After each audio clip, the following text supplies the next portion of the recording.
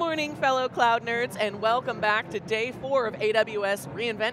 We are here in fabulous Las Vegas, Nevada. I'm joined by my co-host, Paul Gillen. I'm Savannah Peterson. We're on theCUBE. Paul, how you doing? We're staggering to the conclusion. Yeah. And I say that only reInvent. talking about my feet. This event is still going strong. The great keynote this morning by Werner Vogels about system architecture and really teaching 70,000 people how to design systems. AWS is really taking advantage of this event to educate its customer base. And, so much education here. Yeah, and that was a fantastic sort of cap to the keynotes we've seen this week. Yeah, I'm impressed, Paul. Our first AWS reInvent, I think we're doing pretty good, on all things considered. Well, we're still alive. And our next guest actually looks like he's been sleeping this week, which is remarkable. Please welcome Ayal to the show. Ayal, how are you doing today? I'm good. Thank you for having me. It's our pleasure. You're with Anjuna. Yes. Just in case the audience isn't familiar, what's Anjuna? Anjuna is an enterprise security company. We focus in the space of confidential computing. And essentially we enable people to run anything they want in any environment with complete security and privacy. Which is a top priority for pretty much every single person here.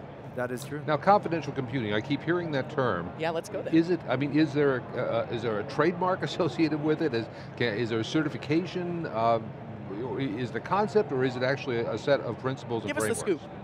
Yeah, so confidential computing is essentially a set of technologies that were added to the hardware itself, to the CPU and now to GPUs by the hardware vendors. So Intel, AMD, ARM, NVIDIA, AWS built their own hardware solution for this.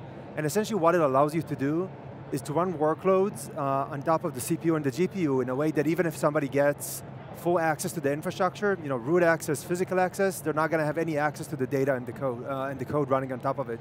And as you can imagine, in cloud environments, this is extremely relevant. This is done through encryption? It involves encryption. If you go one step deeper, it involves protecting the data while it's running, data in memory, when the application is processing it, which is always being the missing piece in terms of where you protect data. So, I got excited when I looked at the show notes because you are serving some of the most notoriously security strict customers in the market. Can you tell us about the Israeli Ministry of Defense? Sure. So essentially what we do with the Israel Ministry of Defense and other customers, especially on the government side, one of the challenges the government has is that they have to, if they want security and privacy in the cloud, they have to use something like a GovCloud. And sometimes that makes sense, but sometimes either the GovCloud is not ready because of legal battles or just it takes time to set it up. In some countries, it's just, it's not going to make financial sense for the clouds to create a GovCloud. So what we do is we enable them to run in the commercial cloud with the security and privacy of a GovCloud. Was that, I can imagine, so you took them to the public cloud, correct? Yes. Was that a challenging process? When I think of national security, I can imagine a business transformation like that would be a little nerve-wracking. Oh, definitely. It was a long process, and they went like, this is probably one of the best security experts on the planet, and they went extremely deep in making sure that this aligns with what they would be able to do to actually move sensitive data to the commercial cloud, which obviously the requirements are higher than anything I've ever seen from anybody else. And the fact that we're willing to publicly talk about this and be a public reference for us shows the level of confidence that they have in the underlying technology, in the security and privacy that this allows them to achieve.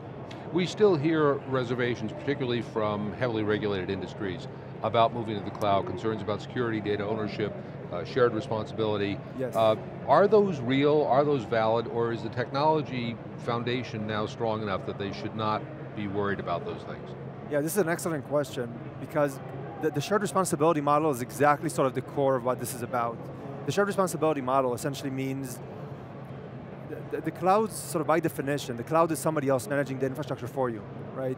And if somebody's managing the infrastructure for you, they have full access to what you do on top of that infrastructure. That's almost the definition, and that's always been sort of one of the core security problems that was never solved. Confidential computing solves this.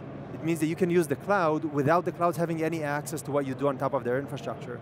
And that means that if the clouds get hacked, your data is safe. If an employee of the cloud decides to get access to your data, they can't, they just don't have any access. Or if the government comes to the cloud with a subpoena, the clouds can't give them access to your data, which is obviously very important for European customers and other customers outside of the US.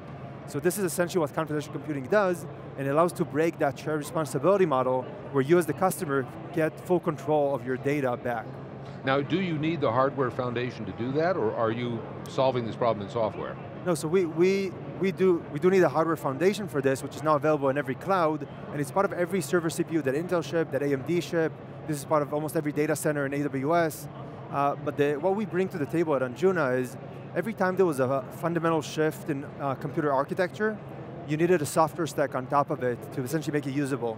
And I think the best last example was VMware, right? But virtualization was extremely powerful technology that nobody was using until VMware built a software stack to make it super simple to virtualize anything. And to some extent, that was the birth of the public cloud. We would never have a public cloud without virtualization. We're seeing the same level of shift now with confidential computing on the hardware side, and all the large players are behind this. They're all part of the confidential computing consortium that pushes this. But the challenge customers are running into is, for them to go use this, they have to go refactor and rebuild every application. Why? And nobody's going to go do that. And that's exactly what we help them with. In terms of why, as part of confidential computing, what essentially means is that the operating system is outside the trust cycle. You don't want to trust the operating system because you don't want somebody with root access to have any access to your data. And what this means is every application obviously communicates with the operating system pretty often, right? To send something to the network or say something to the file system, which means you have to re-architect your application and break it into two: a confidential piece and a piece that's communicating with the operating system, and build some channel for the two sides to communicate. Nobody's going to go do that for every application. We allow you to essentially do something like Anjuna run application, and it just runs in a confidential computing environment, no changes. Let's talk a little bit more about that. So when we're thinking about, I think we've talked a little bit about it, but I think there's a myth of control when we're talking about on-prem. Everybody thinks that things are more secure. Right. It's not the case.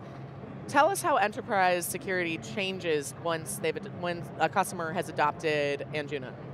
Yeah, so I think you're absolutely right. I think the clouds can put a lot more effort and expertise into bringing security than the data center, but you definitely have this sort of more sense of security in your data center because you own the full stack, right? It's your people, it's your servers, it's your networks. In the cloud, it's in your house, so to speak. Yeah. Exactly. In the cloud, it's the third party managing all of that for you, and people get very concerned about that, and to some extent for a good reason, because if a breach happens, regardless of whose fault it is, the customer is going to be the one sort of left holding the bag and dealing with the aftermath of the breach. So they're right to be concerned. In terms of what we do, once you run things in confidential computing, you sort of solve the core problem of security. One of the core problems of security has always been, when somebody gets access to the infrastructure, especially root access to the infrastructure, it's game over. They have access to everything. And a lot of how security's been built is almost like these band-aid solutions to try to solve. Like perimeter security is, how do I make sure nobody gets access to the infrastructure if they don't need to, right? All these detection solutions is, once they're in the infrastructure, how do I detect that they've done something they shouldn't have? A lot of the vulnerability management is, how do I make sure everything is patched? Because if somebody gets access, how do I make sure they don't get root access and then they really get access to everything? And confidential computing solves all of that. It solves the root, the root cause, the root problem. So even if somebody gets root access, even if somebody has full access to the infrastructure, they don't have access to anything, which allows you to, one, essentially move anything you want to the public cloud, regardless of the sensitivity of it, but also get rid of a lot of these other sort of band-aid solutions that you use today to try to stop people from getting that access because it doesn't matter anymore. Okay, so cybersecurity is a $1.5 trillion industry growing at over 10% a year. Are you saying that if organizations were to adopt confidential computing universally, that industry would not be necessary? No, I think a lot of it will have to change with confidential computing, exactly like the computer industry changed with virtualization. If you had asked, when VMware just got started, if the data centers are going to, this is going to happen, I don't think anybody could have foreseen this, but this is exactly what virtualization did. Confidential computing will change the security industry in a massive way, but it doesn't solve every security problem. What it essentially does is it moves the perimeter from the machine itself, which used to be sort of the smallest atom, to be around the workload. And what happens when the machine doesn't matter anymore. You still need to make sure that your workload is protected, so companies that make sure that you write secure code are still going to be needed. Plus you're going to need security for things like denial of service, because if somebody gets access to the infrastructure, they can stop you from running, but your data is going to be protected. You're not going to need any of these data protection solutions around the box anymore. Let's hang out there for a second. Where do you see, I mean, what an exciting time to be you, quite frankly, and congratulations on all of your success so far. Where are we going in the next 2 to 5 years? Yeah, I think with confidential computing, the first thing that this is going to enable is essentially moving everything to the public cloud. I think the number one concern with the cloud, kind of like you mentioned, is security and privacy. Right. And this essentially eliminates that need, and that's why the clouds are so excited about this. That's why AWS talks about it, and I think Steve Schmidt, the CISO of Amazon, who used to be the CISO of AWS, talks about confidential computing as the future of data security and privacy. And there's a reason why he does that. We've seen other clouds talk about this and push this. That's why the clouds are so excited about this. But even more so, again, I think over time, this will allow you to essentially remove a lot of the security tools that exist today, or kind of reimagine security in a better way. Clean it up a little bit, yeah. Exactly, and over time, I think it's going to change the world of compute even more, because one of the things this allows you to do is, the closer you get to the edge, the more security and privacy problems you have. Right, and so many variables. Exactly, and it's basically out there in the wild, and people can get physical access. Quite literally, a lot of the time, yeah. Exactly, and what confidential computing does, it provides that complete security and privacy, regardless of even if somebody has physical access, which will allow you to move workloads much closer to the edge, or to the edge itself, instead of sending everything back to your backend to process things. We have interviewed a number of security companies here during this event, and I have to say confidential computing has never come up. They don't talk about it. Why is that? Is there an awareness problem? Are they threatened? Yeah, so I think the biggest, and to some extent this is exactly like I kept bringing up VMware, but like VMware, you can think of Salesforce. When they talked about SaaS, they sort of invented the concept of SaaS.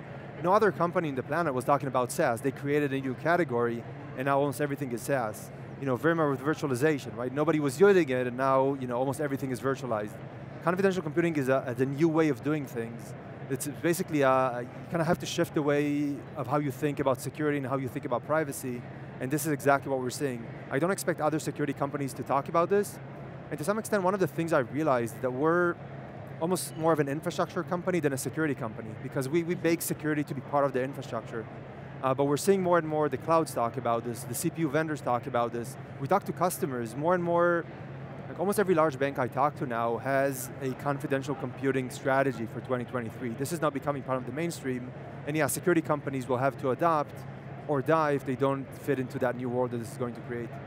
This is the new world order, baby. Get on the train or get, exactly. Get left behind. Exactly. I love it. This is a really fascinating conversation, and honestly, what you're doing makes so much sense. Yeah. You don't need me to validate your business model, but I will, just for the sake of that. Thank you. We have a new challenge here at reInvent on theCUBE, where we are looking for your 30-second Instagram reel, hot take, thought leadership. What's the biggest theme, key takeaway from the show or experience this year for you? Yes, so for me, obviously focusing on confidential computing, I think this is just going to be similar to how no network was encrypted 10 years ago, and today every network is encrypted with TLS and HTTPS, and how 5 years ago no disk was encrypted, and today every disk is encrypted with disk encryption. The one missing piece is memory. Memory is where data is exposed now. I think within a few years, all memory is going to be encrypted, and it's just going to change two industries, the security industry, as well as the compute industry. Does that include cache memory? What's that? Does that include cache memory? That is encrypting the RAM, essentially. So everything, this is the one last place where data is not encrypted, and that's exactly what confidential computing brings to the table. Are there any performance concerns with encrypting? That's a phenomenal question. One of the really nice things about confidential computing is that the heavy lifting is done by the hardware vendors themselves as part of the hardware, and not part of the critical path in the CPU. It's very similar to the TLS acceleration cards, if you remember those, which allows us to be extremely, extremely performant. And that's why I think this is going to be for everything, because every time we had a security solution that had no performance impact and was super simple to use, it just became the default, because why wouldn't you use it for everything? Ayal, this has been absolutely fascinating. We could talk to you all day. Unfortunately, we're out of time, but really, thank you so much for coming on the show. Now we feel more confident in terms of our confidential computing knowledge, and definitely learned a lot. Thank all of you for tuning in to our fantastic 4-day live stream at AWS reInvent here in Sin City. With Paul Gillen, I'm Savannah Peterson. You're watching theCUBE, the leader in high-tech coverage.